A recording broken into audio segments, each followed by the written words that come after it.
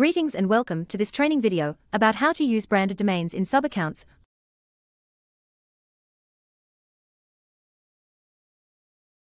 I'm going to be showing you one of my favorite high-level features, which will allow you to give your users and their customers an absolutely amazing client experience by keeping everyone in the same ecosystem using branded domains on individual sub-accounts. Now, why is this important? Let me show you. Take a look here at my agency domain. This is what I have set up for my agency within HighLevel, which means that if I go into any of my sub-accounts and I create things like invoices, forms, or calendar links, they are going to be under my agency domain.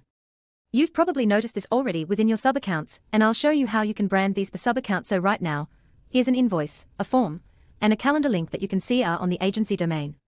Let's go ahead and change that.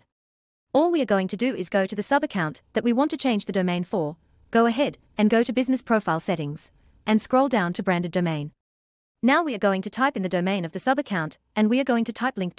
And then whatever domain we want to use.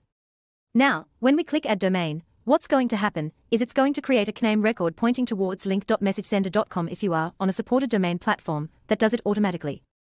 And I'll show you what it looks like for both use cases. We are going to click Add Domain and then Continue. Now, this domain is set up on Google Domains, which as well as GoDaddy and a couple others, which are set to automatically edit and create records within the DNS settings. When I click Authorize Domain, what's going to happen is these records are going to be added to my DNS under this domain. Once I click Authorize, it's going to take me to this page. I'm going to click Yes, Connect, and then close out of this page.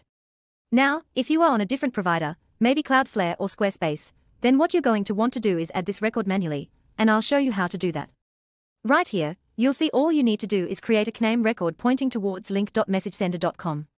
If you go to your domain settings on whatever provider you have, then go to DNS, then what you want to do is create a new record pointing to this data.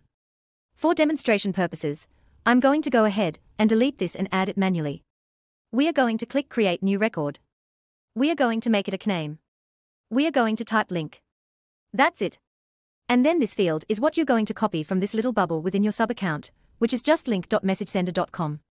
Go to our domain, paste it and save the record. Now that you know how HighLevel can add it automatically or manually, let's check out the end result of creating a branded domain within our sub-account.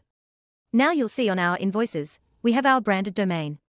On our forms, we have our branded domain, and on our calendar links, we have our branded domain, as opposed to having the agency domain across all sub-accounts. Now keep in mind, these are native to individual sub-accounts, so if you don't change the brand domain, then your agency domain will be the default for any new sub-accounts you create.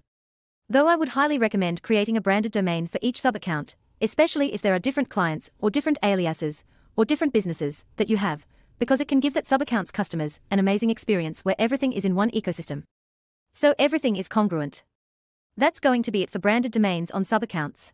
Thanks for listening to this video about how to use branded domains in sub-accounts. For more videos like this, or to make a request for additional training videos, please go to the main menu and add a comment ticket.